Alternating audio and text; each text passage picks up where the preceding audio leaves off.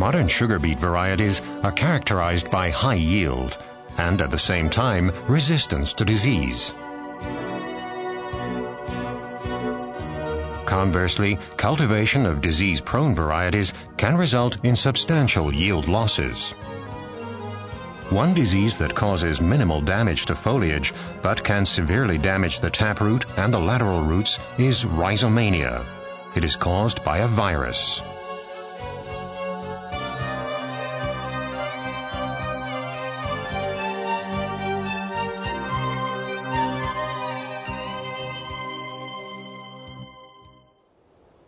Patches of lighter foliage are often a sign of potential Rhizomania infection.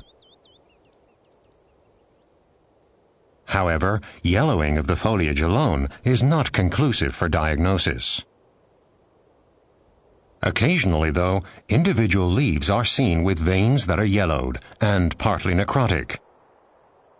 This veinal yellowing is characteristic of Rhizomania. The virus that causes Rhizomania was named for this symptom. It's a rod-shaped virus with particles of different lengths. However, beet necrotic yellow vein virus causes most damage not to the leaves, but to the underground parts of the plant.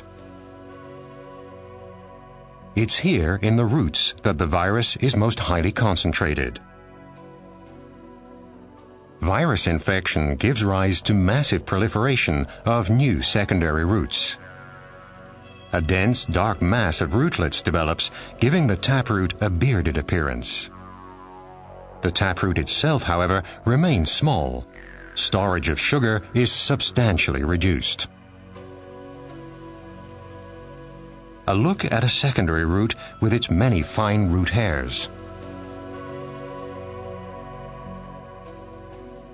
In the living cells of the root tissue, here an epidermal cell of the root surface, the virus particles multiply.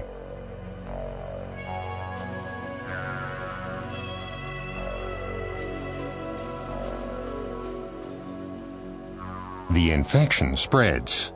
Before long, virus particles are also being formed in neighboring cells. Independently of the virus infection, root cells often are also colonized by monocellular endoparasites. This is a plasmodium of Polymyxa betii, a protozoan. This lower fungus absorbs nutrients from the host cell through its cell membrane. It becomes steadily larger.